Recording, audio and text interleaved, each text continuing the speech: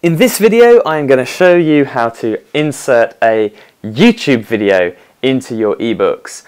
So to do this, make sure you've got your page ready to insert your video, and what you need to do is go into Chrome or your browser and find your YouTube video that you're going to put in.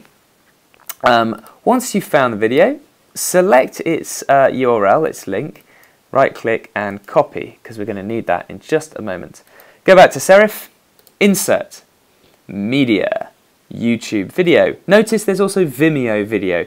Very, very similar process, and given that Vimeo has loads of Creative Commons content, you might well want to include that. But for now, I'm going to do YouTube, and I simply have to paste, actually no I don't paste the whole URL, it's a complete lie, but you do want this final bit. So everything after that V equals, that's the actual ID of the video. So I'm going to add that in, and you can change some appearance if you want, so you can make it dark or light, you can change the colour of the progress bar, you can have control over various settings such as, do you want the YouTube logo showing, do you want it to autoplay? No you don't. Do you want closed captions?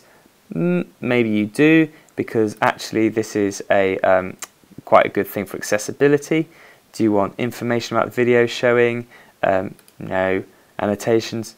Probably not. Do you want the controls? Yes. Related videos? No, because you do not know what you're going to get, and if you're making this a nice family-friendly ebook, you might get all sorts of weird stuff. Switch that off. Right, once that's done, press OK.